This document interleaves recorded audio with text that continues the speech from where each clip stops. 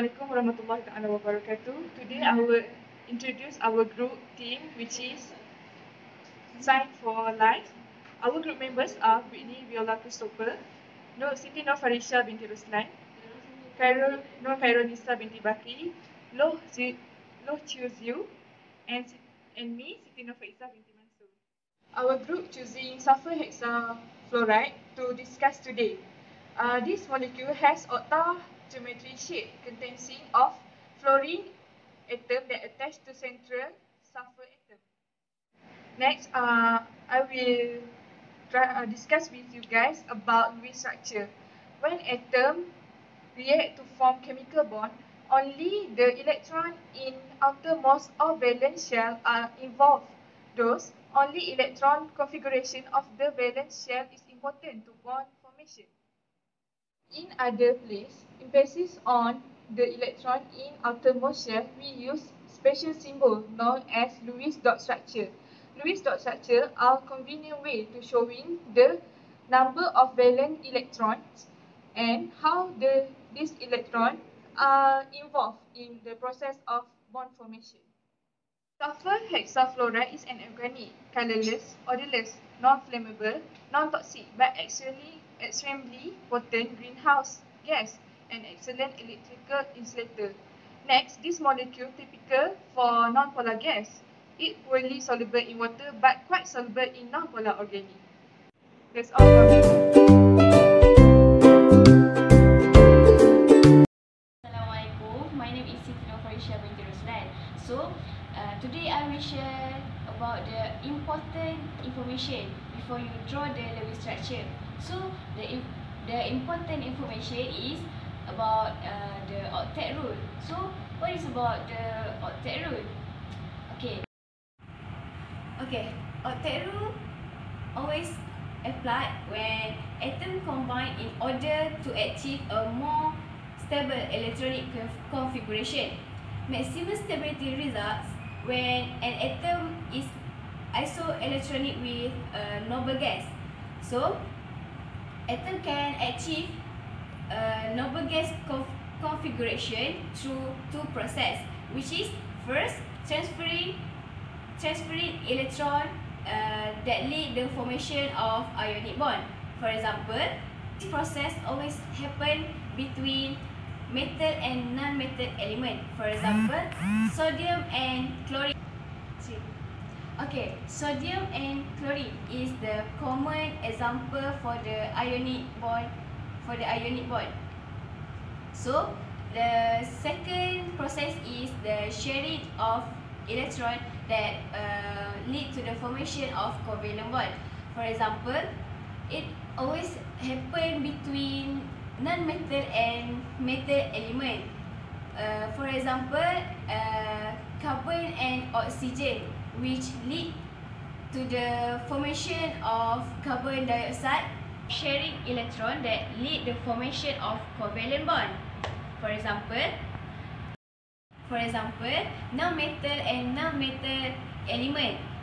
As we can see, carbon and oxygen can combine together because of the covalent bond and form carbon dioxide. So we can conclude that the octet rule is important in order to achieve the more stable electronic configuration. So that's all from me. Thank you. Bye.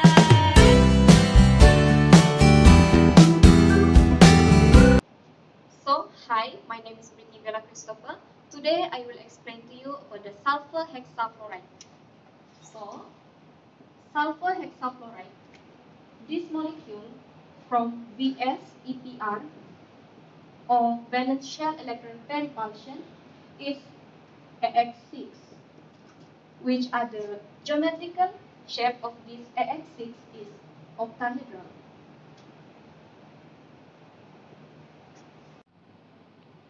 For the first step, we must count all the total valence electron for this molecule.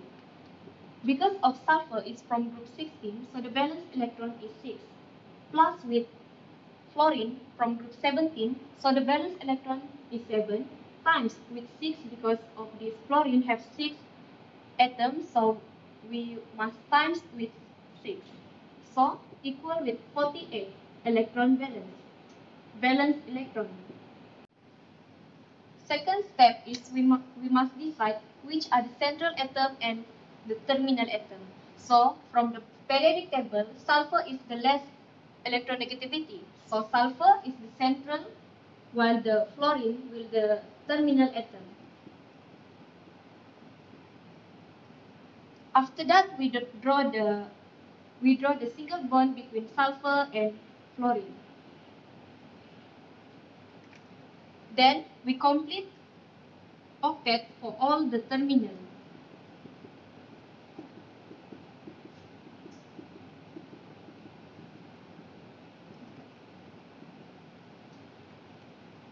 Lastly, we count if we get same with the total valence electron for this skeletal structure. From the terminal atom, we have 6, 2, 4, 6.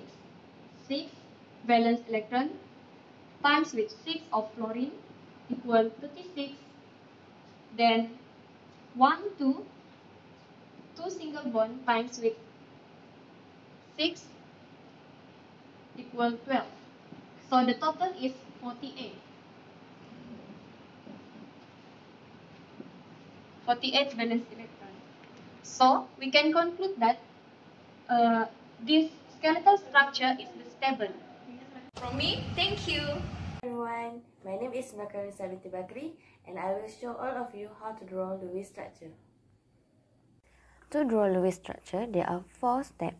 First step, determine the total number of valence electrons. Step 2, identify the central and terminal atom. To identify the central, choose more electropositive atom. For terminal, choose less electropositive atom. Step 3, complete on octet for all terminals except for hydrogen. Step 4, place the remaining electron on the central atom. To draw FS6 Lewis structure, we first count the valence electron for the FS6 molecule. First, we list down the atom in FS6 and its valence electron. We have 1 sulfur and 6 fluorine.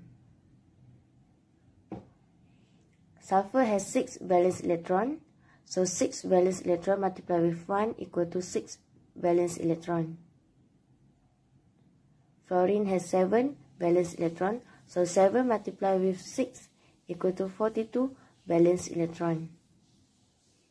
Then, we calculate the total of valence electron in FS6, which is 48 valence electron.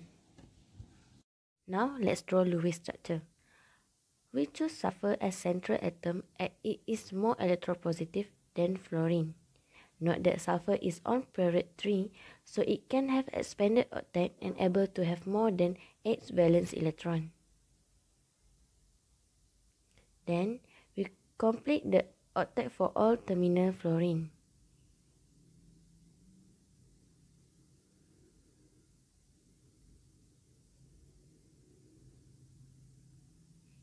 As the result, we have 6 electron pair and no lone pair.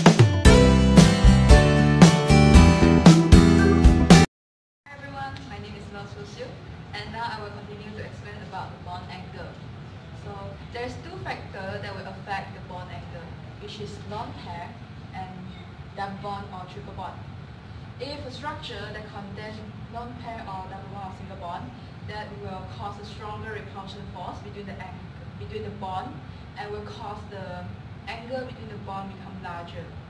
And in the model that we use in this assignment is sulfur hexafluoride. So this is a structure that we use, and from these structures we can see that there's no any lone pair or double bond or single bond in the structures. So the repulsion force between the bond is equivalent, and we can see that the angle between the bond are equal, which is 90 degrees. There's no lone pair in this structure, so we can know that The general formula of this structure is AX6 and the geometrical shape of this structure is octahedral. Now I will continue to the part of formal charge. So first of all, what is a formal charge? Okay, actually a formal charge is a charge an atom would have if all the electrons are shared equally. Okay.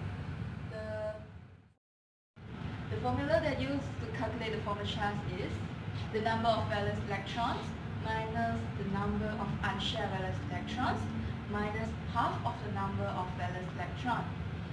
For example, in the structure that we used just now, sulfur hexafluoride, sulfur is the element come from group 16, and we know that sulfur has 6 valence electrons. Sulfur atom share 12 valence electrons with other 6 fluorine atoms. So the sulfur atom has no any other unshared valence electron. So we can write as 6 minus 0 minus 12 over 2 is equal to 0. And we can apply the same formula to calculate the formal charge of fluorine. Fluorine is the element from group 17 and it has 7 valence electrons. So we apply into the formula, we can see that the fluorine has 6 unshared valence electrons and have 2 shared valence electrons with sulfur atom.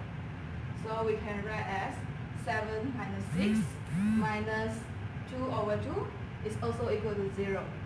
And from the formal charge we calculate, we can conclude that the sulfur hexafluoride. So we can conclude that the sulfur hexafluoride is a neutral molecule. Okay, so that's all from us. Thank you for watching this video. Hope that this video can help you to learn more about the Lewis structure, the valence shell electron pair repulsion theory, and molecular shape. That's all. Bye!